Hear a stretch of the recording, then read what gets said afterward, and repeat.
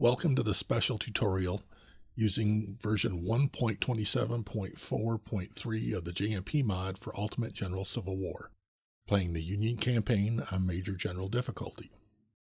There are 38 total battles in the Union campaign, and with the completion of Fredericksburg, I'm just over half finished with the campaign. This tutorial explains how to get up to 14 2-star units at the camp just prior to Shiloh without manipulating the mod files. Boosting the AI scaling in the AI config file is definitely easier, as I've done it throughout this series. But for anyone that wants to attempt it naturally without changing the mod files and without buying vets before disbanding, this guide will help you do that. An updated version of the mod will be released soon, and the training system and resource pools will be overhauled as part of the new release. I'm not sure if I will be able to finish my campaign before the update comes out, so I want to make this tutorial for two reasons. First, for anyone that continues to use this version, it'll give you a path to building a Perk-Rushed army. Second, PandaKraut is interested in methods players can currently use to manipulate the mod, so he has an idea of what to massage moving forward to cut down on exploitations, which I'm sure to try to do when the new version drops too. I'm not going to show any battles in this tutorial. This is more about what I do in camp and less about the strategies on the field. With that said, I fight the battles pretty much the same way as earlier in this series, with these additional strategies included. First, only use your allied units at Distress Call and First Bull Run to support your core units. You want to hog up as much XP as you can by doing most of the killing yourself. Keep the allied units near to help fend off charges or to step up if one of your units gets tired, but do most of the fighting yourself. Second, the battle's lead bonuses for brigade commanders are invaluable at levels 3 and 4 when trying to get to 2 stars, so be cautious. Yes, an officer can become wounded in battle at any time, but the more damage your unit takes, the greater the chance that you'll lose an officer. If one of your units gets lit up by multiple enemy units, then just fall back and regroup. Don't try to push forward and make a bad situation even worse. If you want to replay a battle because you lost an officer, that's up to you. Third, be aware of which units need to get kills in battle. If you see one with over 1,000 kills and another that only has 300, then swap some positions to get your kills for those that don't have them yet. When it comes to clean up gravy time at the end of a battle, send the guys that have the least number of kills up to that point. Fourth, early on, the best way to get kills for skirmishers is to have them move with your infantry. And once the infantry gets into a firefight, have your skirmishers assist and leech kills during the skirmish. The CSA should focus on the infantry that it started shooting at to begin with, leaving your skirmisher to fire without getting shot at. If the CSA decides to start shooting at your skirmisher at some point, just fall back and retry. Early on, skirmishers don't do a great job of fighting on their own like they do once they get their 3rd star, so you want to pair them up with your infantry in the early phases. Fifth, and much less important than the previous points, make sure that your units get some exercise during the battle and move around to maximize their stamina. No, don't walk around in circles. Just make sure that they're moving from place to place on the battlefield and not sitting and waiting all game. If the final CSA units are running off into the woods and you need to take time to pursue, then move all of your guys to work on stamina. Besides, with as much fallback as you're going to have to do at Shiloh, you'll be happy that your stamina stat is higher so you can walk further without needing to rest as much. For the sake of saving time, I did not replay Philippi here. I just pulled out the post-Philippi camp from my previous campaign where I took all of the training selections in the campaign setup. The first thing that I did in camp was to put both of my career points from Philippi into Army Organization to get it to 4. Although Distress Call says that you can only take 10 brigades, 12 will actually deploy. 3 in the deploy box at the start of the battle, and 9 more will come in as reinforcements. You want to take 12 units to Distress Call, and I'll actually make 13 here. I'm going to disband all of the current units, and this should put the recruit pool stats up to 28 efficiency, 28 morale, 32 stamina, 32 firearms, and 28 for melee. In this YouTube series, you'll see me buy $40,000 worth of vets prior to disbanding Walton, but it doesn't really change the overall stats that much. You can still build 1-star units with the lowest captains without spending that money here. I put a high priority on getting generals into every division commander slot as soon as possible. along with putting the highest possible general in my first corps to get a major general as soon as possible. Now, there's an element of luck to what officers spawn in the academy at the start of the game, so the number of generals and colonels available after Philippi and after it resets from First Bull Run is going to vary from game to game. I currently have 2 generals in the academy, so I hire Jack Frank and install him as my first corps commander and give him an accuracy perk. I will be buying SP-55s and taking John Gibbon with reputation points. I'll take the ordnance rifles after distress call. With the training focus boosting up all the stats, having a -2 penalty to the morale is irrelevant here. I give John Gibbon my 1st division and start making my units. For details on the perks that I use and why, please see my video that reviews unit perks and career points. I'll also put my avatar in charge of 2nd Division and Louis Wagner in charge of 3rd Division. Now this is very important to understand. There are 4 total battles leading up to Shiloh. Your existing colonels, Walton, Loomis, Scales, and Woods, can all take a new 1-star unit up to 2 stars in just 3 battles. Of course, it helps if one of those battles is First Bull Run since it's a grand battle, but it can still be done just fighting the 3 side battles if you ensure that those units are right in the middle of the fight. I will giving all my colonels new 1-star infantry brigades for a total of 4. I divide my Mississippi rifles to make 2 brigades of 1,354 each. I then divide my SP-55s between 2 more infantry brigades, and I buy about 18 of them just to round them off to 1,800. I build 4 artillery batteries, all led by captains. I buy 2 ordnance rifles and 1 Napoleon so that each battery ends up with 6 guns to start with. Your artillery battery should get to 2 stars in just 3 battles. I fight Logan's Crossroads before River Crossing, so it's nice to be able to take 4 2-star artillery units into River Crossing. If you decide to use the smaller 6-pound fuel guns, they won't get as many kills, and you either won't make it to 2 stars or you'll need to fight in all 4 battles to get them there. I then build 3 skirmishers with captains and divide my SP-61s among them. I end up buying 2 weapons just so they all have 360 to start out. This is also about as high as you can get them before the efficiency penalty starts to kick in. Artillery is by far the easiest units to level, so if a very low captain pops while building my skirmishers and cav, I swap them over to artillery. I suggest that you build 1 carbine cav unit because they're easier to keep out of harm's way than a melee unit. The catch is that there will be allied carbine cav at distress call and you'll get a bunch of 59 carbine weapons after that battle. Plus, I like to use melee cav in grand battles, so I give this cav unit melee weapons, but I give them a scouting perk. I will use him as melee cav at distress call and First Bull Run, then swap out his weapons after First Bull Run. By Logan's Crossroads and River Crossing, who will mainly be spotting for my infantry and supporting with carbine fire. So I have over 1,900 rebores left. I want to take full advantage of the pumped up stats in the resource pool because once new recruits come in after distress call, they'll start pushing the stats back down. And since I'm not using the AI config file to artificially increase the CSA army size, I want to make my army bigger to make the AI increase his forces too. I have William Brewster and William Brooks as colonels in the academy. Since they are even higher level colonels than my existing ones, they should be able to get a new unit to 2 stars even quicker. So I hire Brooks and give him all of my rebores. I put the rest of my money in the supply wagon. At distress call, you will be fine with about 10k, even less if you steal the CSA supply wagon. I've gotten away with under 5k knowing that I was going to steal the wagon very early. Now, I don't want Brooks to deploy at distress call, so this is how I avoid that. When the yellow deploy box pops up at the start of distress call, I would clear the units that are there and then put in Scales and Loomis from 3rd Division plus one of my other units. That way I pick the 2 units that I want from 3rd Division and the AI will just deploy the rest of my units from 1st and 2nd Division.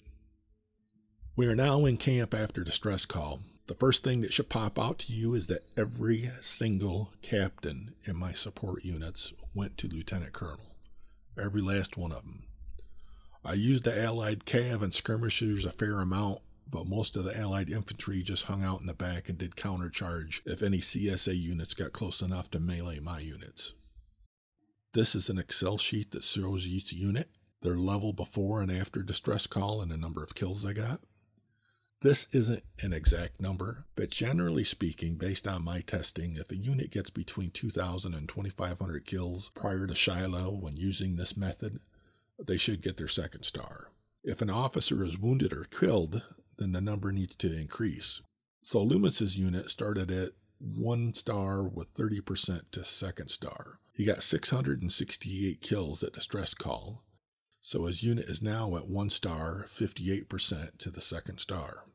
You don't have to track it in Excel, just pop open a unit's battles fought report, and as long as they are tracking towards 2,000 kills before Shiloh, they should be good.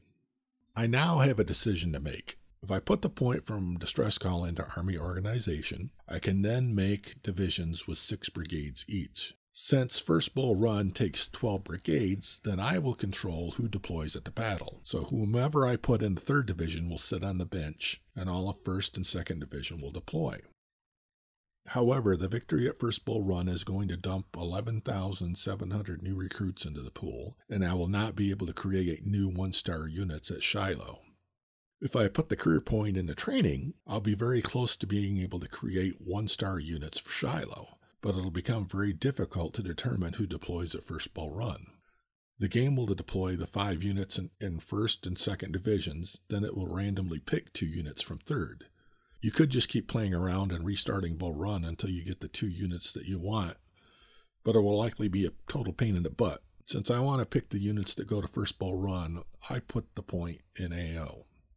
I take the ordnance rifles with reputation points. Again, the morale penalty is irrelevant with a training-focused build. Brooks didn't fight at distress call, but I got some more rebores during the battle, so I give him rookies to bump him up to 2,200 and move him up to 1st Corps. Since Loomis and Scales are going to sit at First Bull Run, they stay in 3rd Division, and I give Scales SP-42s to hold on the sideline. I then use the Mississippis that I took from Scales to create a new infantry unit, and I hire Brewster from the academy to lead them. That gives me the 14th unit that will end up with 2 stars before Shiloh. With Walton, Woods, Brooks being such large units, I don't need to spend money on hiring vets to replace their losses before they get their 2nd star. I don't want the other 3 to fight with less than 1,200 men, so I'll probably have to buy vets at some point for each of them. I give my Cav vets to replace his losses, still with melee weapons, because he and the Allied scouting unit will go hunting enemy artillery early on at Bull Run, and I want them to take them down as quickly as possible. Plus, they may have to contend with enemy melee dragoons. I don't have many SP-61s from weapons recovery for my skirmishers, so I just give them enough vets to use up what weapons that I have in the armory without buying any. With nothing in economy, everything is at full price, so you're fighting with whatever we have on hand. I give all 4 artillery batteries a 7th gun with vets so they don't lose any XP. 3rd Division will not deploy, so I build some ballast units with extra weapons that I have in the armory just to try to push up the AI army scaling. I then put 20,000 in the supply wagon. At First Bull Run, I have my guys do most of the fighting in Phase 1. Normally, I would use the Allied units to take the initial CSA charges at Matthews Hill, but with having all my units with an accuracy perk and backed up by their 3 Napoleons and an ordnance rifle, the AI gets his butt kicked at Matthews Hill until he packs up his ball and goes home, not wanting to play anymore. I only have 4 infantry on the field, so in 2nd and 3rd phase I start using the Allied units and their corresponding artillery to handle the CSA right flank, while my guys handle the CSA left. The Allied units of Franklin, Wilcox, and Howard have a pretty easy day for a change in the 3rd phase. I just have them rotate in to relieve Sherman and Keyes after their condition degrades from repelling the CSA charges. I also make sure that my Cav take out the enemy corps commanders via melee because they get a bunch of kills with almost no risk since the corps commanders don't fight back. Just get them isolated so nobody flanks with you when you charge them down. Coming out of First Bull Run, what's the first thing you notice? Every single support unit officer promoted from lieutenant colonel to colonel. So how sweet is that? In just 2 battles, all of my captains went to colonel. Plus, they are all healthy and will start getting meaningful battles led bonuses heading into Logan's Crossroads. Here is the updated Excel sheet of unit progression. Woods and Walton are getting very close. Scales, Loomis, and Brewster have the most work to do. I put both of my career points from first bull run into training. I want to have 10 in training before Shiloh to get those new recruits that come in after that battle to have max stats bonuses.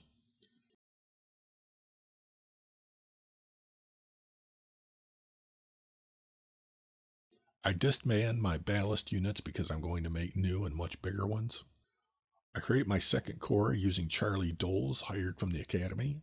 I also hire Bradley Owen for 1st Division. At this point, the Academy is filled with new officers after Bull Run, so whether I spend the money on them now or in the camp before Shiloh is irrelevant. I know that I'll end up buying all the generals and the colonels for my division commanders anyway, so I just buy a few now. I bump supply up to 25,000. I use my artillery a lot in the next 2 battles, so I want that thing pretty full. All 3 divisions will deploy the next 2 battles. That will also get Lewis Wagner up to general before Shiloh. I use vets and give another gun to each of my Napoleon batteries and run my only ordnance rifle up to 12. I swap some weapons around and bump my skirmishers up to 450 men each using vets. 2 of them are using Mississippis and 1 of them is using Lorenzes. I swap out my KF guns to carbines and use vets to push them up to 450. I leave Walton and Wood's troop levels the same, and they both are carrying SP-55s. I give Loomis the SP-61s that I took from my skirmishers and used vets to increase him to 1,400. Loomis and Scales did not fight at first Bull Run, so they're only fighting in the 3 side battles, so I want them to have the best weapons available because they have a lot of work to do to get to their 2nd star. Brooks is just fine with his numbers and using the rebores. Lastly, I have a bunch of extra muskets, SP-42s, and 6-pound guns, so I made 3 large ballast units to try and increase the AI army size. There are no allies in the next 2 battles, so I fight them just like the battles in this series. I do keep an eye on who has the least amount of kills and make sure that they get more kills during the cleanup at the end. So coming out of Logan's Crossroads, I have 7 2-star units. That includes all 4 artillery batteries, 1 of my skirmishers, Woods, and Walton. Keep in mind that those units have fought in all 3 battles up to this point. Powell was only 4 points short of getting his 2nd star here. Eustis, MacArthur, Scales, Loomis, and Brewster are all in the 80s, so they should be able to make it during the next battle. Brewster and Brooks both made general. Brooks is so close that I swear his unit could probably fall asleep underneath the trees at River Crossing, get up and walk to each VP and still get his 2nd star. I put my career point in training, so it is now maxed. The 1 point that I get from River Crossing will eventually go into Army Organization. I take Irvin McDowell with reputation points. I also hire Colonels Franklin and Henselman from the Academy. I disband my ballast units again and moved Woods, Walton, and Marshall to 2nd Corps and give all 3 of them muskets to hold on the sidelines because they won't be going to River Crossing. I'm taking all 4 artillery batteries to River Crossing just because it makes life easier at the beginning of that battle, although I do turn them off after the first VP is secure and the CSA is no longer charging, so my other units can harvest the kills. I only turn the guns back on to blast enemy skirmishers when they pop up. I put all of them in 3rd Division to help Wagner get the XP he needs to get to General. I use vets to push Powell and MacArthur up to 500 each, and Eustis up to 550. Brooks, Brewster, and Loomis are fine just the way they are. I give Scales enough vets to get him back up to 1,300. McDowell, Franklin, and Henselman are not going to make general here, but if I can get them some XP to go to division commanders, then they might make it there after Shiloh. I'm giving them huge, oversized units to pump up AI scaling while getting those new recruits some experience so that when I disband them after the battle, the recruit pool points will go up. I had hoped it would be enough to offset not taking a training point before first bull run so I can make 1-star units at the Shiloh camp, but it doesn't work out that way. Here is the Excel sheet showing the final push to get the other 7 units up to 2 stars at River Crossing. You can full clear at River Crossing, you just need to pace yourself to do it. See my battle in this series for details. Post River Crossing, you can see that I got my other 7 units to 2 stars, so that gives me a total of 14. The CSA skirmishers were worse than usual at the battle. My skirmishers have spotting out to 1,300 yards, yet I couldn't see enemy skirmishers that were out in open terrain that were only 500 yards away. So I call bullshit on that one. My skirmishers have the same perk with 50% stealth, and they didn't go unspotted out in the open at 500 yards. The enemy skirmishers also had 56 Enfields, giving them 500-yard range, and there was just nothing that I can do about it but to expose mine to fire to get them close enough that my artillery could fire on them. I need to disband the ballast units because I need all of those weapons to build my army for Shiloh. The recruit pool average before disbanding is 27 per stat, and after it goes up to about 28, so not enough for 1-star units, even while using majors. You would have to use lieutenant colonels or above. If you really wanted to build 1-star units here for Shiloh, assuming that the 3 ballast units are already disbanded, I think you have 3 options. First, you could disband Brooks and Brewster, just as they are, and use them for division commanders. This would push up the stats in the recruit pool high enough that you could build new 1-star units with captains, and you'd still have 12 2-star units. It would cost you no money.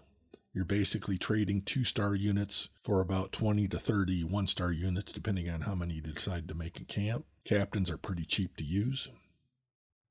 Option number 2, you could keep Brewster, then spend money on vets to push Brooks up to 2,500 men. You'll need to swap him to SP-42s to avoid buying weapons. The vets will cost $19,774 to do it. Then disband him and you'll be able to make 1-stars with captains. This gives you another general as a division commander, and you trade about 20K in a single 2-star unit for the ability to make 20 to 29 1-star units. I mean, you couldn't buy another general in the academy for 20K, even if there was one to buy, so it's not such a bad deal.